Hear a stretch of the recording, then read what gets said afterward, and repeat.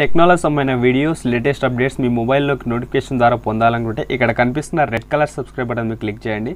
ఆ తర్వాత దాని పక్కనే వచ్చే బెల్ సింబల్ కూడా యాక్టివేట్ చేసుకోండి. Hello friends, this is Kiran. Welcome to Kiran YouTube world. Friends, ఈ వీడియోలో మనం ఒక ఫోటో దిగితే ఆ ఫోటోలోని మనకి ఇష్టం లేని పార్ట్ని రిమూవ్ చేయొచ్చు. సో అది ఎలాగ నేను చూపిస్తాను ఫ్రెండ్స్. ఈ వీడియో చాలామంది చేసి ఉంటారు, బట్ ఇది అందరికీ యూజ్ అయ్యే అప్లికేషన్ కాబట్టి మళ్ళీ ఒకసారి చెప్తున్నాను ఫ్రెండ్స్. చాలా బాగుంటుంది. యాప్ లింక్ అనేది డిస్క్రిప్షన్లో ప్రొవైడ్ చేస్తాను, మీరు అక్కడ డౌన్లోడ్ చేసుకోవచ్చు. వీడియో నచ్చితే కంపల్సరీ ఒక లైక్ అనేది చేయండి ప్లీజ్, ఓకేనా. సో ఇప్పుడు ఒకసారి ఓపెన్ చేస్తాను చూడండి. ఓపెన్ చేసి చూపిస్తాను అది ఎలా వాడాలనేది. సో ఓపెన్ చేసుకున్నట్టయితే దాని డాష్ బోర్డ్ ఇలా వస్తుంది ఫ్రెండ్స్. ఇక్కడ జస్ట్ ఏం లేదు, స్టార్ట్ ఆప్షన్ ఉంది కదా, ఈ స్టార్ట్ ఆప్షన్ మీద క్లిక్ చేయండి లెఫ్ట్ సైడ్లో.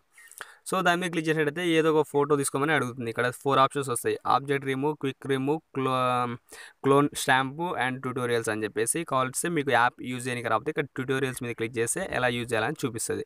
ఇక్కడ జస్ట్ ఏం లేదు, మనకు ఫస్ట్ ఆప్షన్ అవసరం, ఆబ్జెక్ట్ రిమూవ్ అని చెప్పేసి లెఫ్ట్ సైడ్లో పైన ఫస్ట్ ఆప్షన్ అవసరం.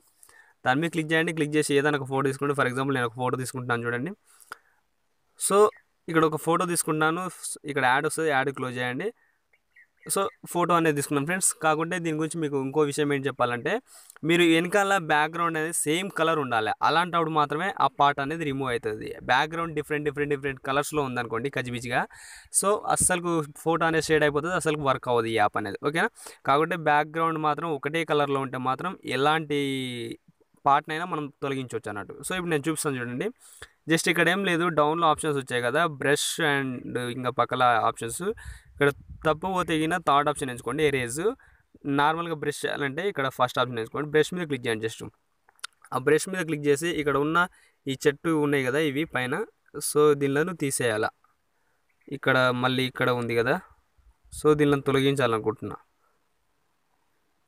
ఇలా జస్ట్ ఏం లేదు, దాని మీద బ్రష్ చేయండి. ఇలా జస్ట్ సింపుల్గా ఇలా ఒకసారి దాని మీద బ్రష్ చేసుకున్నారనుకోండి.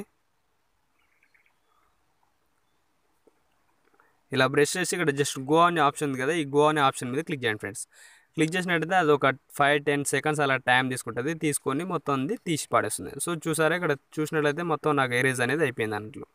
సో ఇలాగ మీరు కూడా ఎరేజ్ చేసుకోవచ్చు ఫ్రెండ్స్. చాలా బాగుంటుంది, అద్భుతమైన అప్లికేషన్.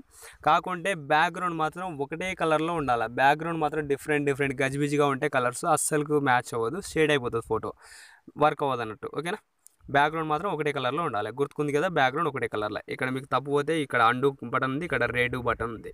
అండు బటన్ బ్యాక్ రానికి, రెడ్ బటన్ ఫ్రంట్కి వెళ్ళడానికి, ఓకేనా పైన.